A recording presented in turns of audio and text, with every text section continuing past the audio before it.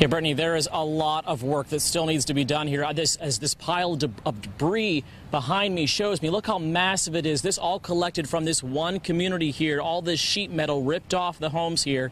Neighbors tell me they are glad the president dropped in today. This is video from earlier this afternoon of President Trump meeting the folks who call this place home. Vice President Pence and First Lady Melania Trump are also here. They worked to hand out supplies in an area that took the brunt of Irma's winds. The Naples airport nearby recorded a wind gust of about 140 miles per hour near the storm. One man who met the president said I talked to one man who met the president. Listen to what he had to say. He told me that he was very happy and very glad that people like me that were helping out the community, getting together, that he was just very impressed of the situation, how we were holding up, like helping one another. And obviously people living here tell me that they hope the president's visit will help them get what they need.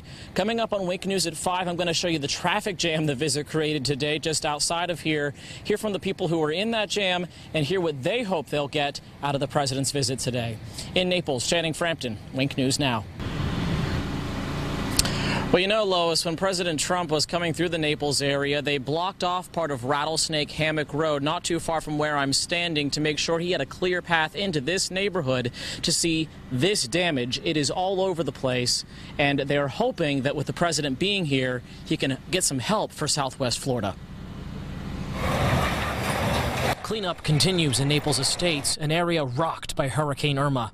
Well, we love the people of Florida, and they went through something that I guess the likes of which we can really say nobody's ever seen before. President Trump sees for himself just how damaged this community is following gusts over 100 miles per hour. Osvaldo Extramill got to meet the president. We're all in this together, so we all got to hold out together. An experience he says he'll never forget. Let me say that this is an impact that'll be for the rest of my life. This is one of the most memorable things that will ever happen in my life. And despite this traffic jam because of the motorcade, people delayed a few minutes tell Wink News they're glad the president is in their neighborhood. I think that's awesome. Big fan of President Trump. I think he's a great guy. I think he's doing great for the country. Kudos, Trump. As the president, first lady, and vice president served food and handed out supplies, neighbors take comfort knowing the president is looking out for them. But we love these people, and we're going to be back. Now, the president didn't specify when exactly he would be back in Southwest Florida, but he did tell everybody here that he is with us 100%. In Collier County, Channing Frampton, Wink News Now. Yeah, and it's a neighborhood that was torn apart literally by those strong winds in Hurricane Irma's eye wall. Look at this place. It looks like it hasn't been touched since the storm rolled through here, and it's something that the president said he is planning on helping with as much as he can after his visit here today. It'd be nice to take a shower. Rocky Bowling is one of many people struggling to get back to normalcy here in Naples Estates.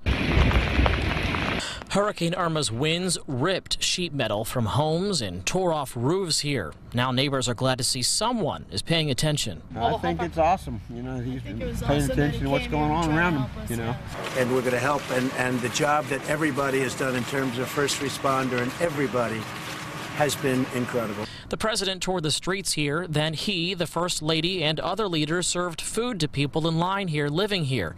An act of kindness that's going a long way with neighbors like Osvaldo Extramill. Yes, his visit will help the help that we need, get the help that we need here. Absolutely, hopefully, yes. An idea many in Southwest Florida are keeping faith in. I think he's a great guy. I think he's doing great for the country. Kudos, Trump. As folks like Rocky work to get back on their feet. Everybody gets some fast service if we can. That'd be really nice, you know. And the president told everybody that he knows Florida well and that the people living and working here to get this community put back together are very special people. He does say he plans to be back here, but did not specify when. In Collier County, Channing Frampton, Wink News Now.